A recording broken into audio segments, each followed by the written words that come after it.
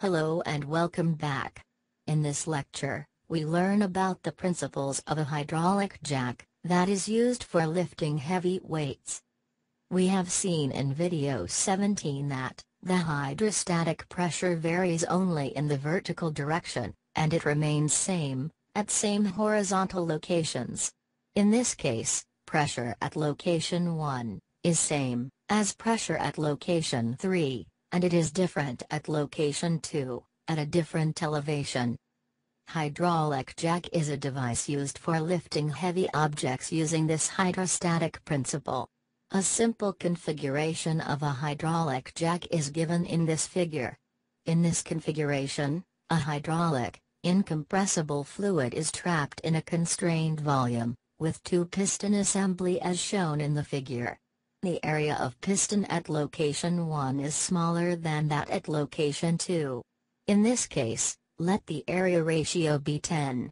Imagine that a heavy object is placed on piston 2, and is balanced by a force F1, on the other side at same horizontal location. Now, we can calculate the pressure P2, developed in the fluid at location 2.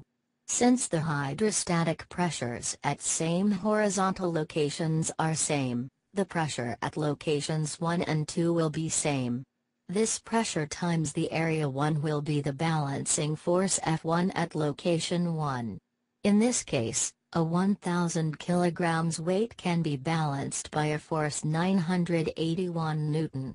This means, using this arrangement, a higher weight can be balanced by a lower force. Slightly increased F1 will lift the weight upward. This is the principle of a hydraulic jack. For a hydraulic jack arrangement, shown in figure, calculate the area of piston at location 1 if a load of 2 tons is balanced by a force of 250 Newton. The area of piston at location 2 is 2 meters square. We can calculate this area by using the equivalence of pressure at location 1 and 2. Consider the example discussed earlier. In this case, we have seen that a weight of 1000 kg can be balanced by a force of 981 Newton using this arrangement.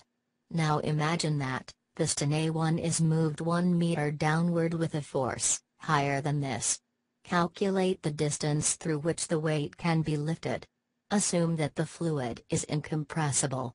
The movement of piston 1 will displaces 1 meter cube of fluid. The displacement will lift 1000 kg weight through 10 cm, since the area of piston is 10 meters square. I hope you understand the principle of a hydraulic jack. Thank you for listening.